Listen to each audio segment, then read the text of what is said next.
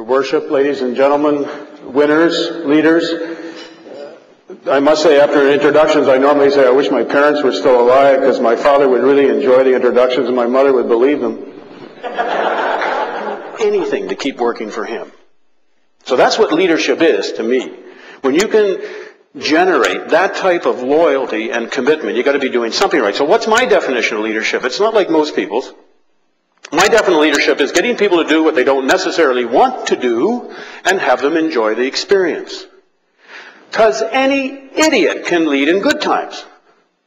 When the market's booming and business is great and everybody in the world wants to move to Burlington, I mean, put a monkey in charge.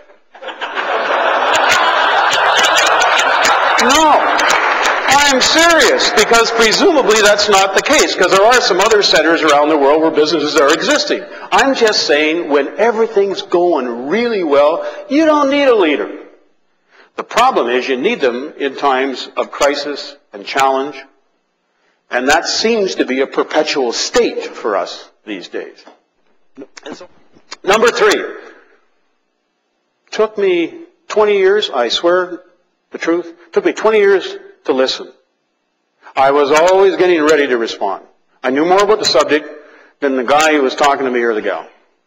Terrible shock about 15 years ago, maybe it's a little longer now, to discover when I started paying attention, at least half the people were smarter than I was, had a lot of great ideas.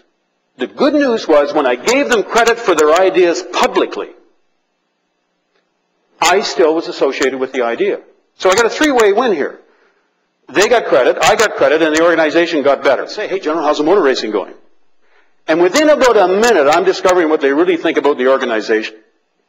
What I'm saying is that if you need to know anything about your people you work with and you're trying to motivate, know their passion. It's been mentioned earlier today.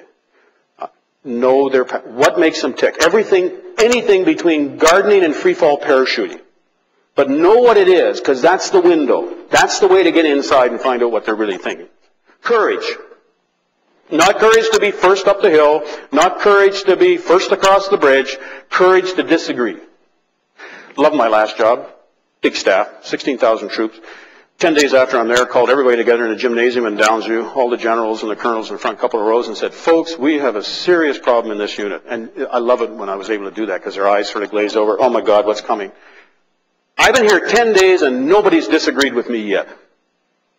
Now, every time I open my yap and I get halfway through a sentence, there's 10 people rushing off to implement. I haven't thought it through that well. You guys and gals are all the experts in your areas. You have to tell me when I'm going off half-cocked here.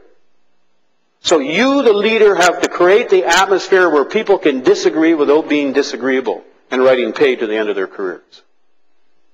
So I ask you, what other nation in the world creates a mother like that? And so the next time, and there will be a next time, when we're voted number 1, don't apologize. People know something we don't. Thank you very much.